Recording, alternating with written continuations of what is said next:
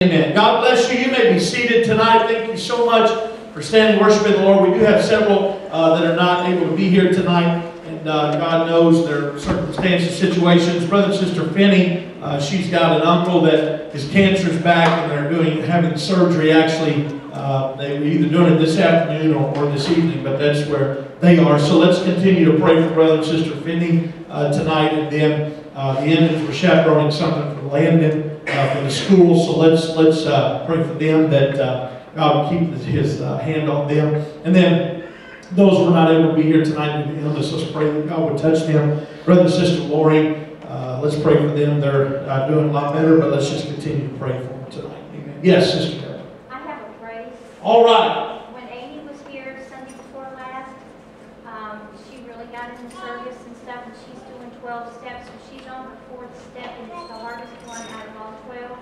And she says she hears your voice preaching what you did that Sunday night every single day. She says while she's working, she hears your words. And she said for me to tell you, thank you very much, because it's going to help me. All right, praise God. Clap your hands and thank God for that. We want God to make a way. Amen. You know, I don't have such bad voice. Amen. Thank you, Sister Mom. Thank you, Brother Jamal. Appreciate that. Oh, you didn't say that. That's right. Praise the Lord. All right. Amen. Everybody say, preparing for a work of God. Amen. Preparing for a work of God. Now, if you'll notice on your paper, it says Lesson 2. And we started this in January. But if you'll remember, we had it, and then we had we canceled service due to bad weather on Wednesday night, and then the last Wednesday night church matters we had just an all-out prayer meeting, and so we've just kind of been going on with this. But last year I really kind of I took different months, and I did, the theme was focused, but I did different months, where I had like focus on whatever the focus was, youth, or whatever the focus was for the month. And really, I kind of put myself in a corner a little bit. I'm not saying that it was bad or negative or anything like that, but I want to give the Lord the liberty to be able to speak through me to this congregation for however long or short of a period of time that is. And I've really been touched with this idea of consecration and with this desire to be consecrated, if you will.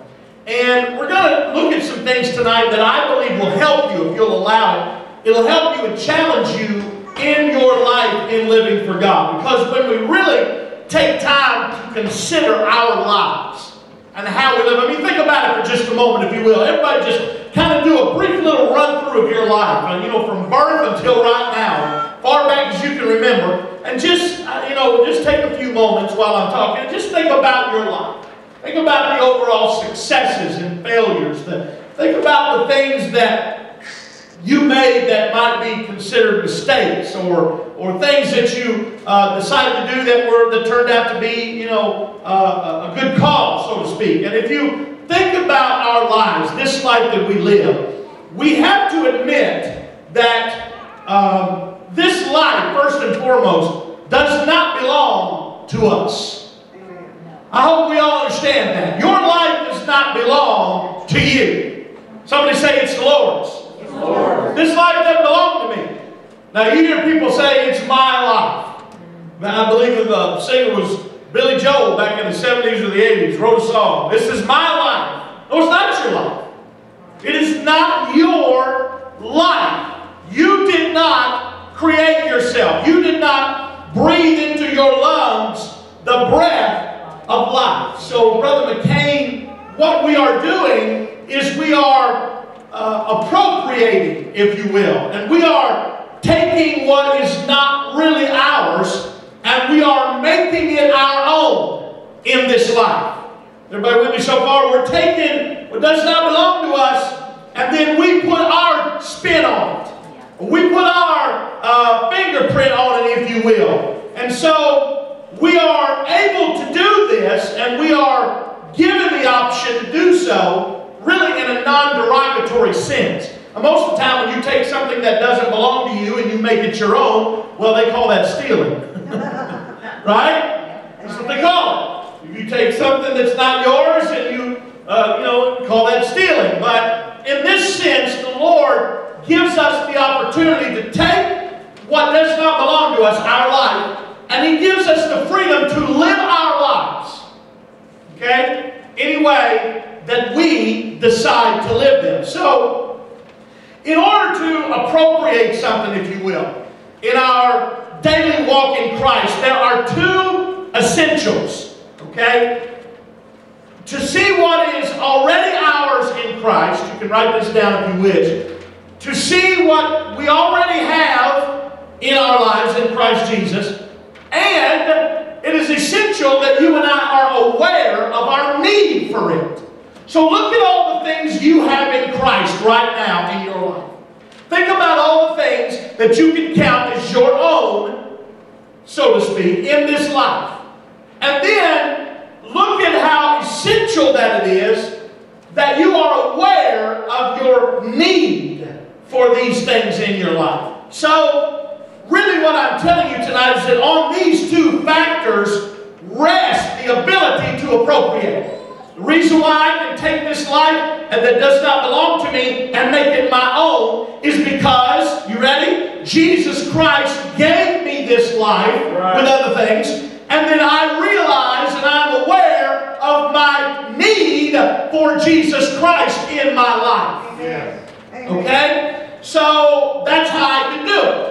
I can reach a place with steadfast faith. I can receive that which belongs to me through the Lord Jesus Christ. So plainly, we need Jesus in our lives.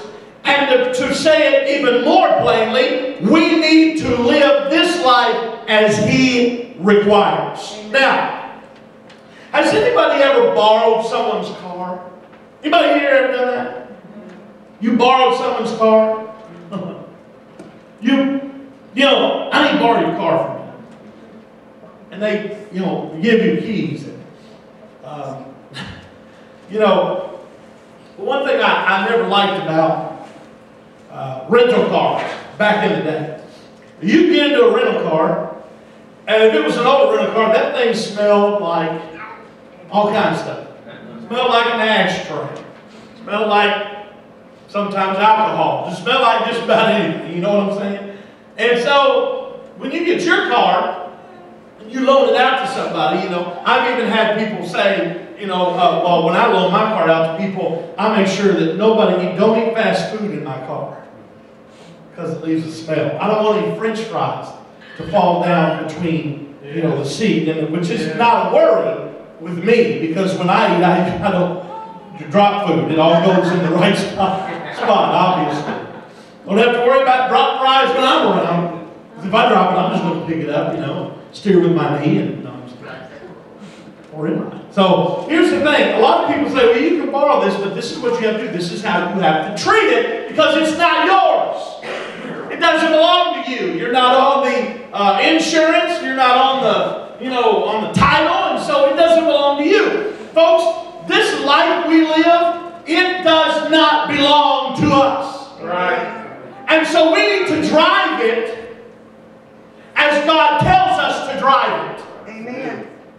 If He says, don't do this, we need to not do this. Right. If He says, don't do that, guess what? We don't need to do that.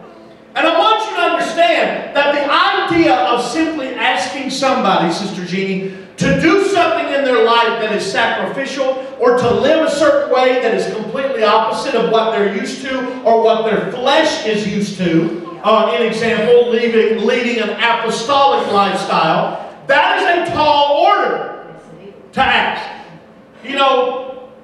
Back in the day, when you became apostolic, well, this is the way that it is. When you became apostolic, these are the list of do's, and these are the list of don'ts. And this is how you need to live, right here. You find yourself and you live. But here's the thing. We have to consider that even though you become apostolic, that those things required of you under the Word of God, it goes against your fleshly nature. It doesn't feel good to the flesh. Now that doesn't mean that we do away with it. What it means is we have to educate people on how to live that way. And hopefully this Bible study and the Bible studies hereafter will help accomplish that. I want you to consider for a minute the Apostle Paul. Write down in your notes, if you will. Write this down. The Apostle Paul, and you can kind of shorthand it if you want. But the Apostle Paul, in the first 3 chapters of Ephesians, doesn't ask one thing of the saints. In the first 3 chapters of the book of Ephesians, he doesn't ask Brother Barry anything of the saints. What he does is he expounds on the wondrous stories of the great eternal facts that's concerning them. He tells them in 3 chapters all of the good, wondrous things of God and living of God. And when he finishes his catalog of realities, if you'll let me put it that way, it's not until then does he ask them to do anything at all. And so when he does finally open his plea for their higher walk, you say, now let me remind you, he's getting ready to ask them to step to a higher level. He's getting ready to ask them to live in a way that is different from the way that they've been living. Now watch very carefully. He does everything and asks them to do this based on the revelation before, given the facts of their high character and their destiny as saints. So he spends 3 chapters, Brother Jamal, saying, this, you got that, and here's who you are. And he talks about all this, again, this catalog of wondrous things of God. He doesn't ask them to do a single thing. But then in Ephesians chapter 4, verse number 1, write this down, or it might be even on your paper, I don't know. Ephesians, I don't think it's on your paper. Ephesians chapter 4 and verse number 1, here's what he says. Are you ready? He says, I therefore, the prisoner of the Lord, beseech you that ye walk worthy of the vocation wherewith ye are called. Think about that. He said, I'm asking you to walk worthy of the vocation wherewith you are. He spends 3 chapters telling them what all they get in Christ, who they are in Christ. And then in chapter 4, verse number 1, he says, now, you need to live according to all that you've been given. Everybody with me? You need to live according to all that you've been given. So, Paul is stating, look at all the wonderful things that the Lord's done for you and what you are and what you have in Him and through Him. And then he says, walk worthy. What does that mean to walk worthy? To walk worthy means to represent the King. To represent God. Here's what he says. He says, represent, I beseech you, that you represent the King, that you act as children of the King. Now, this is not going to be a spot-on analogy, because we understand that we're human beings and we make mistakes, and we also understand that it's not 110% what I'm about to say, but there is a strong, for example, if you're out in public, and there's a family like mine, eating in a restaurant, at a table in a restaurant. And let's say that the entire time, let's say that they're just right across the way, you can see them. Let's say the entire time that they're eating, the kids are making a mess. And by making a mess, I'm not talking about just, spilling something here. I'm talking about these kids climb out of the devil's backyard. And they're throwing things, they're screaming, they're fighting, they're down in their chairs, they're running around. And I know, look, I got 2 5-year-olds. I know exactly what some of that's all about. But I'm talking about malicious, evil children. And they're messing with everybody's table, and they're spilling stuff on purpose, and they're throwing food. And I want you to imagine seeing this, because I know we've seen this before. You're sitting there looking at them, and the parents are eating, and they're barely doing anything. Now, you get angry at the children. You look at that and you go, you know what? If that was my kid, I'd be peeling the hide right off that rascal. I'd be tearing them up. That's what you keep that's what you're saying. But you know what it is, though? It's really a reflection on the parents, isn't it? Amen. I mean, they're a 5-year-old child. And they've all got that devil bred into them. Okay? It's going to happen. But you don't say, oh, I feel sorry for those parents. You don't. You walk away saying, I don't know what's wrong with them. I can't believe they what? Let their children act that way in love. You are a reflection and you are an example of your Heavenly Father that you represent. If you in any way, shape, or form claim to be tied to Him, you have to walk worthy as children of the King, or, as Paul said, ambassadors for Christ. So, Paul calls it a calling. He said this calling, and it is a calling, takes total commitment and devotion. It takes consecration on the highest level. And to do this and achieve this accurately, here's what we have to learn how to do. Sister Margie, we got to learn how to deny ourselves and to be crucified with Christ. Amen. Deny yourself, become crucified with Christ, and then are you ready? Then you've got to act out this life with the actions of Jesus Christ. Turn it with me in your Bibles, if you have your Bibles. Hopefully you do. Hebrews chapter 1 and verse number 9. Hebrews chapter 1 and verse number 9. I believe this is on your paper, but we're going to be looking at several scriptures tonight. So, Hebrews chapter 1 and verse number 9. Hebrews chapter 1 and verse number 9. Thou hast loved righteousness. Everybody say, I love righteousness. I love righteousness. And hated iniquity. Everybody say, I hate iniquity. I hate iniquity. Therefore God, watch, even thy God, hath anointed thee with the oil of gladness above thy fellows. So because you love righteousness and you hate sin, the Lord anoints you with the oil of gladness. Look at John chapter 3 and verse number 34. Turn and look at John chapter 3 and verse number 34. In just a few minutes, we're going to get into some things that I hope will just kind of change your mind, turn your mind around, whip it around a few times. John chapter 3 and verse number 34. For he whom God hath sent speaketh the words of God, for God giveth not the Spirit by measure unto him. Here's what that scripture said. When it came to Jesus, He did not have a measure of the Spirit. The Bible says that God is a what? Spirit. Try it again. God is a Spirit. Yes. And they that worship Him must worship Him in spirit and in truth. That's what the Bible says. Okay? Jesus Christ is God in the flesh.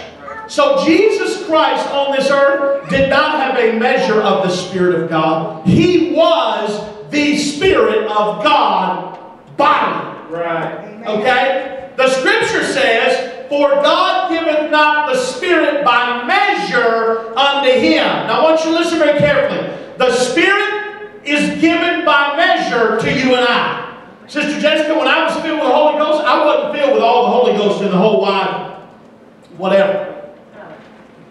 I couldn't contain it.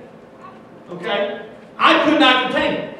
And furthermore, Brother Barry, I was only given a measure of it to keep me going, because it is God's plan for me to stay attached to it and to desperately seek that filling, refilling, infilling every time I pray. Right. These people that say, well, you know, and I'm not saying you have to speak in tongues a certain amount of times in your whole life. I'm not saying that. But folks, I'm going to tell you something. When you feel the Holy Ghost and you begin to speak in other tongues, that's a good thing. Yes, it is. Because that's that Holy Ghost, another measure coming back in. And I don't know about you, but whenever I leave getting up from praying, or I leave a service, and I've spoken tongues and the Holy Ghost has spoken through me, it's like a recharge in my batteries. You don't do that, and you know, you let several weeks and months go by, or even years go by, and folks, you just got to imagine, you're going to get a little stale, or a lot of stale. So you have to pray because God gives it to us by measure. But understand this, Jesus had a measure, or not a measure, but he had all of it, not by measure, of power. He had all the wisdom. He had all the knowledge. And so Jesus was infinite in all of his capabilities. When it came to power, Jesus had all power. When it came to wisdom, he had all wisdom. When it came to knowledge, Jesus had all knowledge. Now let me ask you a question. When I'm filled with the Holy Ghost, and I receive a measure of the Spirit of God, and I become saved, I'm baptized in Jesus' name, filled with the Holy Ghost, and I'm saved. I have to work and labor and continue to be saved. But when I act like the one who saved me, his power then is able to be demonstrated through me. Amen. We're going to get to it in a minute. Paul said, now it's no more I, but it's Christ that lives in me. Amen. You know why he said that? Because if I'm doing it by myself, I'm limited. Amen. Right? Amen. If I'm doing it on my own, I'm limited. But if Jesus Christ is able to work through me and in me, then it's not me, it's God. It's amazing to me how many folks claim that they live for God, and in their everyday lives they barely do anything like the Lord Jesus Christ. Right. They think because they go to church on Sunday and Wednesday that that's all there is to it. Look at Philippians chapter 2 and verse number 13. Turn with me there. Philippians chapter 2 and verse number 13. Because if you'll allow it, the Scriptures will speak to you. And I want you to do that. I want you to let the Scriptures speak to you and talk to you and tell you what God wants you to do. Amen. Philippians chapter 2 and verse number 13 says, for it is God which worketh in you. Who's working in you? God. Who's working in you? God. To, watch this, both to will and to do of his good pleasure. That scripture just told me, Brother Jamal, that God's working in me to will or to want to. Everybody say, I got to have the want to. And, Brother Holly's word, to do his good pleasure. Amen. So here's what that means. God works in you. You work because God works in you. You know what that is? That's total surrender. Listen, I can tell the difference when somebody preaches or teaches and they let all God work in them. Amen. I can tell when somebody's singing a song or playing and they're letting all of God work in them and through them. Right. Amen. There's a huge difference. And then you've got those that preach or teach or sing or play or do whatever, and they're not doing it because God's working in them or through them. They're doing it because it's about 50% God and 50% they want to show off. 50% they just want everybody to see how awesome they are. Folks, that's not total purpose. That is not total consecration. But many Christians misunderstand this. Now I want you to follow close. If you're going to fall asleep, don't do it right here. Okay? Follow closely. A lot of people misunderstand this. They think because they have the will to do it. Let me give you an example. Raise your hand if you want to work for God. Okay, because we're going to talk about that in a minute too. Raise your hand if you want to, if you've got the will, you've got the desire to do something great for the kingdom of God. Raise your hand one more time. Okay, everybody here, you've got the will. But I want you to understand something. To have the will is not enough. You've got to have the ability to do. Everybody say, I have to do it. I have to do it. Now, this new will, when you become saved, it's a permanent gift. It is an attribute of the new nature. Before you met God, before you got baptized, before you got the Holy Ghost, you probably had zero desire to do anything for the kingdom of God. But what happens when you become a new convert? What's everybody saying? You get a bunch of new converts in here, and they'll out-pray people, they'll out-worship people. A new convert will run the aisles more than somebody who's been here for 25 years. A new convert will teach more Bible studies. Why? Because when you get baptized and filled with the Holy Ghost, this new will of the new life comes in you, and it has all the zeal you could ever imagine. Amen. If you could bottle it up and everybody drinking on Sunday, we tear these walls down every Sunday night. Amen. Seriously. I mean, when you think about it, that's that new will. And that is a permanent gift. But here's what you got to understand. The new will, the new desire to work for God, that is a new gift. But the ability to do is not a permanent gift. You're not always going to have the ability to do. Now, when you're a new convert, okay, when you're a new convert, you're pumped, you're excited, you're like, woo, you're ready to go. Now, I'm telling you, you're ready to take on the world. And about 50% of that is spirit, and the other percent of that is you, because that's your flesh. But guess what's going to happen after a while? Your carnal nature is going to take over, and you're not going to have the want to anymore. Amen. You're going to be in this thing so long, you're just going to let somebody else do it for a while. I've been carrying the load for so long, let somebody else do it. You know what that is? Your will is still there, but your to-do is not there. Amen. Okay, everybody with me? All right, now. It is the man who is conscious of his own inconsistencies as a believer who will learn that it's the Holy Spirit of God that leads him into a holy life. There's two motives I want to talk to you about for just a minute. There is a love motive and there is a life motive. So write that down. There is a love motive and a life motive. Okay? Two motives. And you may not be able to right off the bat understand which one I'm going to talk about here, but let's look at this. The love motive that you have from which to live the Christian life and serve the Lord. Everybody that's here tonight, and I'm not going to do it, but if I said, raise your hand if you love God, you'd be ignorant not to raise your hand. Everybody here loves God. And the amazing thing is that not until, Brother Dean, did I really start studying this stuff out, did I realize that I'm not saying I've been wrong, but I've not had it all together for most of my life. And looking for this. You know, everybody, I've even heard people say, I serve God not because I'm scared of hell, it's because I love the Lord. Let me tell you something. You think you're sitting on these pews because you love God. Love might have put you on these pews. Yeah. Right? Amen. But love doesn't always keep you on these pews. Right. Now watch. There's a love motive for living for God, and then there is a life motive. Love motive is high. I mean, it is. I'm not diminishing the motive of love at all. But the love motive is not adequate. Here's what I mean. In a marriage, there's times that you feel anything but love for your spouse.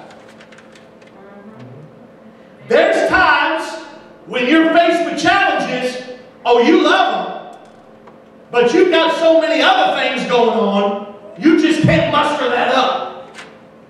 So what holds you then? What keeps you then? You have to find the motivation to live for God that is underwritten by God. Are you ready? Here it goes. God living through you, this is how He lives. For God so loved the world that He gave His only begotten Son. God loved, but God loving wasn't enough. Right? The only way that you and I could ever come into the graces of God was for Him to do what? To give. What if God would have looked down on the earth, Brother Dean, and said, oh, I love them. That His love for them isn't what saved us. It's when His love took action that it saved us. Again, you say you love me, show me that you love me. Right? I'm going to tell you what, the word love is thrown around so much these days, people don't even know what it means. Hollywood has made love nothing but lust, and nobody knows what love is anymore. Amen. Here's what love is. Love sticks with you in your worst moment. Amen. Love gives when nobody else will. So as growing Christians, it is time for you and I to see the necessity of going beyond the love motive. Don't just come to church because you love God. Come to church because you want to live for God. That's right. Amen. Right? Okay. Here's Philippians 1:21. You don't have to turn there. You can write this down. Paul said, for me to live is Christ. Brother Barry, he didn't say for me to love is Christ. He said for me to live is Christ. The only way that I don't care what every church, listen, there's churches out in this world right now that are not apostolic churches. They're liberal, they're new, they're relevant, they're whatever you call them, and here's what they say. Oh, we're showing the love of Christ. We're showing the love of Christ. You know what you're doing? You're talking about the love of Christ. And just because you feed the poor, and just because you build houses for people that don't have homes or that are living in the streets, all that stuff is good and all that stuff is kind and all those things are Christian. But you got to understand, you are not showing the Lord that you love Him because you build somebody a house or you feed the poor. What you're doing is showing them the kindness of Christ. But I fear that so many times, I feel the Holy Ghost. I feel so many times, Brother Jamal, that we leave the Lord Jesus in the dust when we're trying to do everything benevolent for everybody else. You want me to prove that to you in Scripture? Okay, I will. I don't even have it written down. But if you notice, whenever I believe it was in the setting where Mary poured the oil on Jesus' feet and they was rebuking her, and Judas said that money could have been given to the poor. What did Jesus say to Judas? He said, the poor you have with you always. But she has reserved this for me, for my burial. So the question is, what have you reserved? What have you set back as your life? When Mary broke that box at Jesus' feet and poured that oil on His feet, you know what she was pouring out on Him? Her life. Her life. Her love bought the oil. Her love saved the oil. But it was her life and her desire to live that broke the box and that dumped it out. For Mary so loved that she gave. Everybody with me? All right. Turn with me to Romans chapter 7 and verse number 18. Romans 17 verse number 18. Now listen. Our consecration to the Lord, our surrender, our commitment will never hold up if it is our responding to Him for any other motivation than a life motive. Now we got to see this. Yielding to God, yielding to a life of Jesus, on any different basis will simply amount to you living for God with a self-life. Everybody say, it's not shelf life, it's self-life. Everybody say self-life. Self-life. Here's what a self-life is. Self-life is when it's my life. I'm living for God because I want to. Or I'm going to sing because that's what I want to do for God. Okay? But listen, for years, Brother Jamal, for years, I think I've had this just complicated. I think I've had this kind of fuzzy. And just as I'm studying this, you know, and to teach to you, I'm kind of coming across some new stuff here. It's kind of interesting to me because all my life I've said things and done things, and it's like blowing me away. I'm looking at this and I'm like, wait a minute. You know, I say that I'm living for God because I love Him, but it's different. Listen, I can't offer anything to God in my self-life. You want to know why? Because even if it were possible, my self-life is in the flesh. Right. Listen, God does not accept anything from the old man. Right. The way you used to be, God doesn't accept that. That's why He makes you a new creature when you come to Him. So, the old life passes away. God doesn't want to have anything to do with your old life.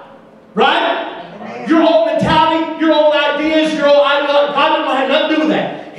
That's why He gives you a new life. And your motive is everything. So, do you want to become consecrated on every level because you love Him and you feel that it's owed to Him? Because if that's what you're doing, you will fail.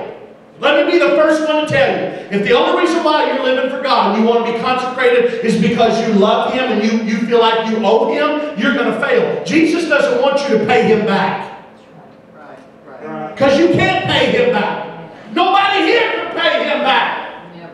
Never will you ever be able to pay Him back. So then what does He want? He doesn't want you to live for Him just because you love Him. He wants you to live for Him because you have a life motive. Listen, if I don't have the right motive, everything I do for God will be based upon my own strength. Can anybody here say that your strength can make it through to heaven? No. You know you can't. So why do we try?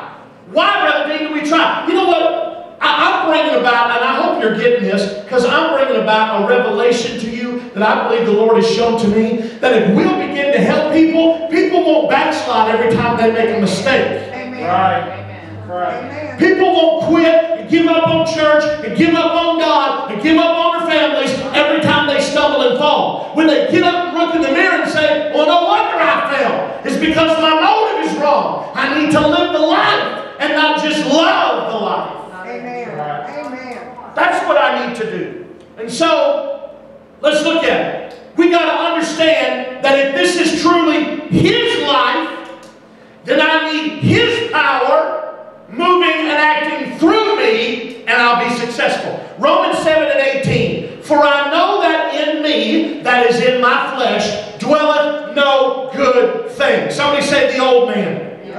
Now watch this. We talked about will. Remember we talked about to will, and then we talked about to do. Listen to what he says. Paul says, for to will is present with me. Now watch.